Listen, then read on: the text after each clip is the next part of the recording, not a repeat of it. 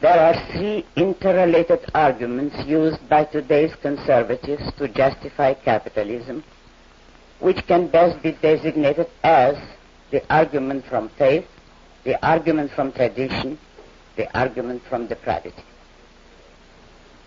Sensing their need of a moral base, many conservatives decided to choose religion as their moral justification.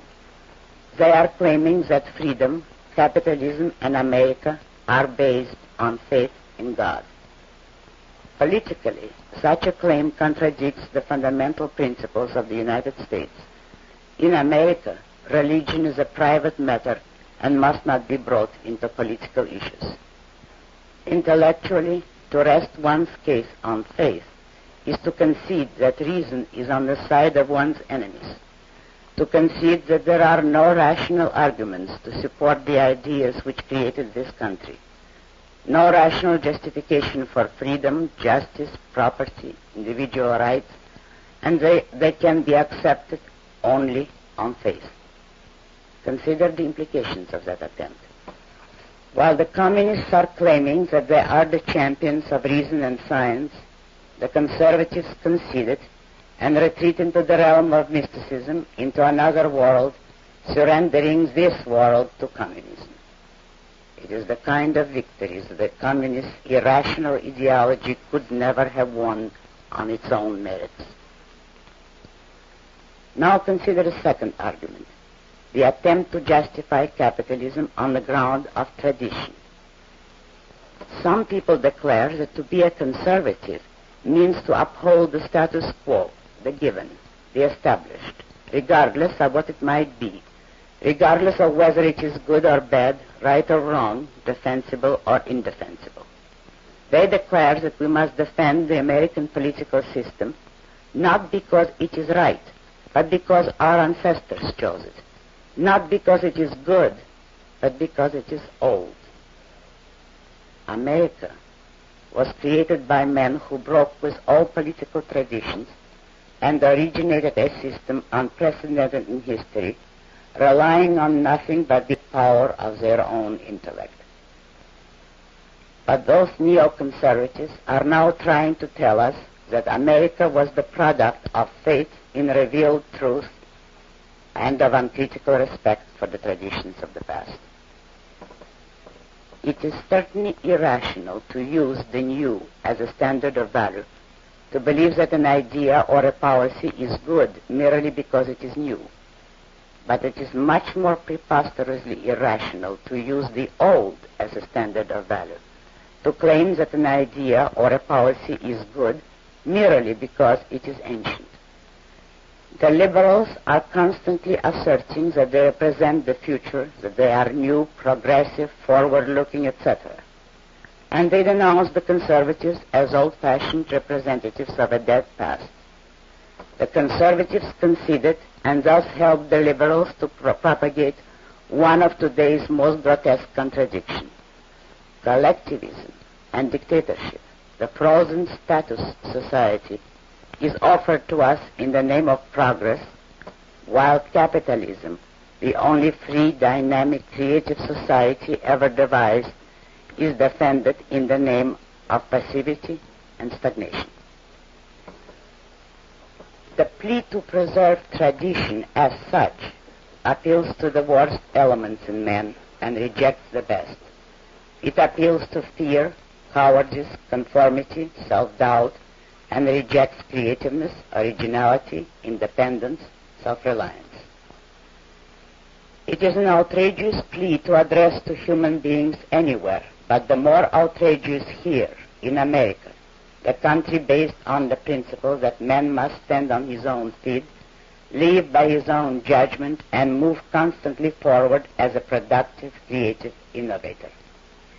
This leads us to the third and the worst argument of some alleged conservatives, the attempt to defend freedom on the ground of man's depravity. This argument runs as follows. Since men are weak, fallible, non-omniscient, and innately depraved, no man may be entrusted with the responsibility of being a dictator and of ruling everybody else. Therefore, a free society is the proper way of life for imperfect creatures. Since men are depraved, they are not good enough for a dictatorship. Freedom is all that they deserve. If they were perfect, they would be worthy of a totalitarian state. Dictatorship, this school asserts, believe it or not, is the result of faith in man and in man's goodness. If people realize that man is depraved by nature, they would not entrust a dictator with power. The belief in human depravity is what would protect their freedom. And more. Dictatorships, this school declares, and all the other disasters of the modern world are man's punishment for the sin of relying on his intellect and of attempting to improve his life on earth by seeking a perfect political system and a rational society. Thus, humility, passivity, resignation, and belief in original sin are the bulwarks of capitalism. This is truly the voice of the Dark Ages rising again in the midst of our industrial civilization.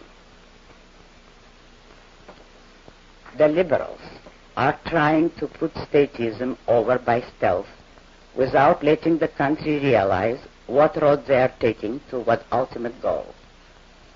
And while such a policy is reprehensible, there is something much more reprehensible.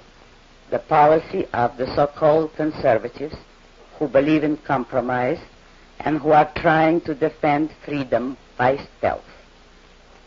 If the liberals are afraid to identify their program by its proper name, if they advocate every specific step, measure, policy, and principle of statism, but squirm and twist themselves into semantic pretzels with such euphemisms as the welfare state, the New Deal, the New Frontier, they still preserve a semblance of logic, if not of morality. It is the logic of a con man who cannot afford to let his victims discover his purpose. Besides, most liberals are afraid to let themselves discover that what they advocate is statism. They do not want to know or to admit that they are the champions of dictatorship and slavery. So they evade the issue for fear of discovering that their goal is evil. Immoral as this might be, what is one to think of men who evade the issue for fear of discovering that their goal is good? What is the moral stature of those who are afraid to know or to proclaim that they are the champions of freedom? What is the courage and the integrity of those who outdo their enemies in smearing, misrepresenting, spitting at, and apologizing for their own ideals? What is the rationality of those who expect to trick people into freedom, cheat them into justice, fool them into progress, con them into preserving their rights, and, while indoctrinating them with statism, put one over on them and let them wake up in a perfect capitalist society some morning? Such, unfortunately, are a great many of today's conservatives. Gentlemen, if you want to save capitalism, there is only one type of argument that you should adopt, the only one that has ever won in any moral issue, the argument from self-esteem. Check your premises, convince yourself of the rightness of your cause, then fight for capitalism with full moral certainty.